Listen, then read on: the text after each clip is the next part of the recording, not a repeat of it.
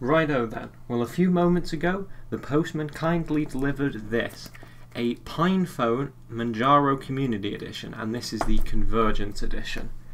Now, you're going to have to probably excuse the overexcitement on my part because I'm very, very hyped to have this, and I've probably wanted one all year. And I've decided that now is probably the time to get one before the price might increase for the retail version. And indeed, this is the Manjaro version. I've got no particularly strong feelings about Manjaro, but it seemed like one of the better PinePhone operating systems, so I decided, while these were in the EU, why not get one? So, as you can see here, we have the box for the PinePhone. And I've got to say, despite this being like a community device for developers and enthusiasts, it's actually a really nice box. It's got a really nice plastic wrap on it, it's got really nice artwork on the box and all that sort of thing. So, with that said, let's go ahead and crack this thing open. Now, as I say, it's got a plastic wrap, so let's get the trusty key on it and see if we can get into it without damaging things too much. And there we go, we're in. Now, I actually don't really know what to expect in here, but I've seen a few unboxings, so I've got a pretty good idea. Let's just move that to one side and take a look at the box. As you can see, or maybe not from my camera, we've got all sorts of information about the phone on the side. It comes with a user manual, the PinePhone, a dock, because this is the Convergence Edition, and a USB power cable, which it's USB-C, that's really nice. We've got some more information on the side, and we've got the PinePhone Community Edition on the back. So without further ado, drum roll please, the moment we've all been waiting for, let's open this up. And we've got here a little bit of a sort of an introduction thing, if the camera will focus on it, which it will seem that it's not wanting to do that. Effectively, it's an introduction to the PinePhone, which tells you about Manjaro, tells you how to get started, and gives you some resources on Pine 64. And the other side is blank. And there's also a user manual on here, which, go on, let's take a quick look at the user manual. Yeah, it would seem to be like a fairly vague user manual, kind of with a few odds and ends on it. Tells you how to take the back case off, gives you an initial setup, all that sort of thing. So let's just move that to the side and take a look at what we're really here for. So first up, we have the PinePhone itself, which is sitting in a little plastic tray. Now the corner of that is actually broke. That's slightly concerning. Let's just hope that it's not gone to the phone itself.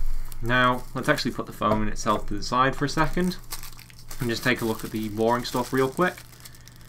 We've got here, if the camera will focus on it, a USB Type-C power cable. So let's just go ahead and break this out. Yeah, it's a fairly nice cable. It doesn't feel cheap. I've got no worries about this breaking. There's no power brick, but let's be honest, you probably have one of those already, and if you don't, plug it into your computer, it'll be fine. And next, we've got another quite exciting bit. We've got the dock to connect it to a monitor. And I've got to say, this is actually much sturdier built than I would have thought it would be.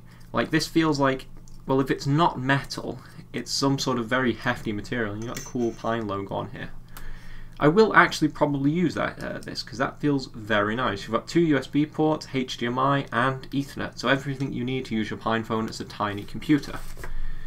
Which I'm led to believe this thing's a little bit iffy as a phone at the moment, so that might be quite a good option. And here we go, we've got the PinePhone itself. And I'm probably going to have to zoom out a little bit to get all of that in frame. But there you go, that's the PinePhone. And you'll have to excuse how everything in shot is a mess.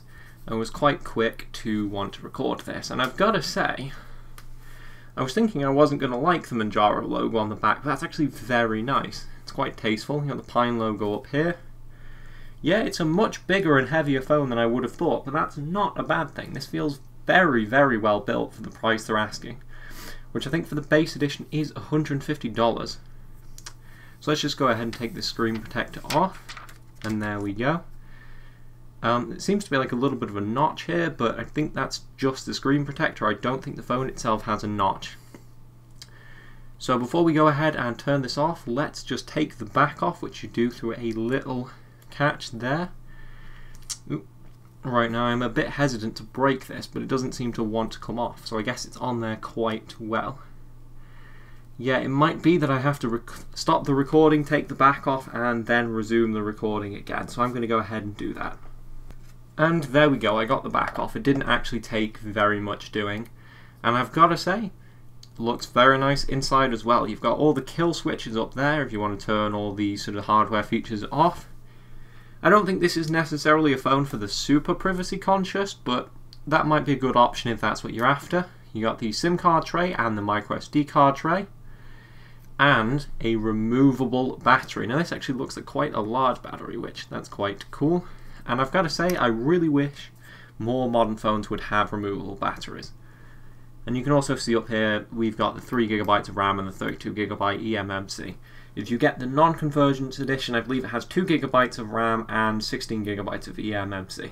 And to be honest, I actually think for the price difference, even if you're not going to be using the convergence features, it's probably worth it to get this anyway for the higher end specs. So let's see if we can, I think we're going to have to take the battery out in order to get at that plastic tab. And I've got to say, I'm not quite sure how to get the battery out, because everything seems to be in there quite firmly. So I'm going to pull this back and see if I can get it out with two hands. I'll be back in a minute. And there we go, plastic tab removed and everything is in place. I've got to say, this is put together really well. Like, I don't worry about anything coming out when it really shouldn't. Like, everything is very sturdy. So let's just go ahead and put this back plate back on and see if we can turn the phone on, because it might very well need a bit of charging. And I've got to say, this clips together very nicely as well. It makes me wonder why more phones don't have removable backs. So here we go, let's go ahead and turn it on, see if it's got any charge left in it. And the answer to that is yes, it would appear to have some charge in it. Or perhaps not. Right, well, I will disappear for a second and see why it's not turning on. I'll be back in a minute. Right then, we're back and I think I've found the problem. Apparently, a certain number of these particular PinePhones from this batch actually shipped without an operating system, which is something that I read about on a forum a while ago, like the PinePhone official forum. Which, that's kind of the luck of the draw that you take when you buy one of these things. You really want to kind of know what you're doing and know what to expect.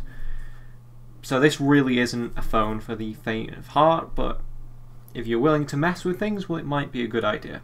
So with that said, I've gone ahead and written the newest version of Manjaro for the PinePhone to a SD card, and we're going to try and boot from that. Now, that's not going to be ideal, the SD card isn't super fast, but it'll at least get us through this review until I can make a more substantial video on various PinePhone topics. So with that said, let's go ahead and boot it up and see if it works this time.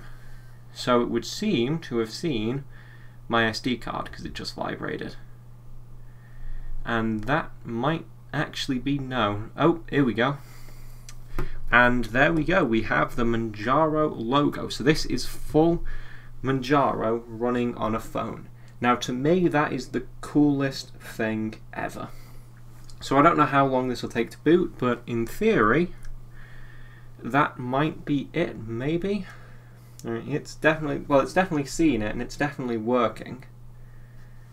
Although that might have actually gone off, so we might need to plug it in, maybe.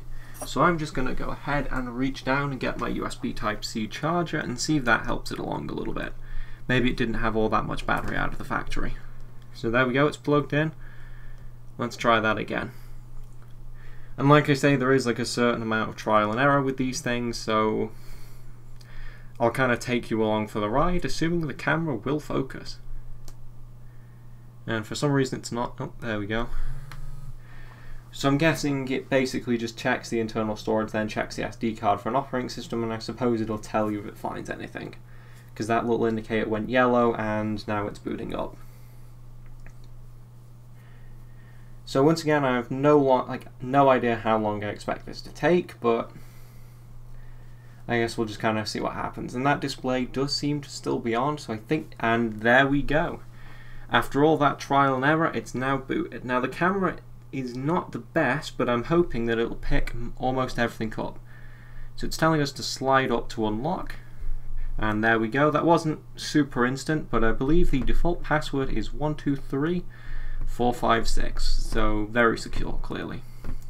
There's a little bit of a delay, so I think I'm going to just kind of have to be a bit patient with it, and here we go.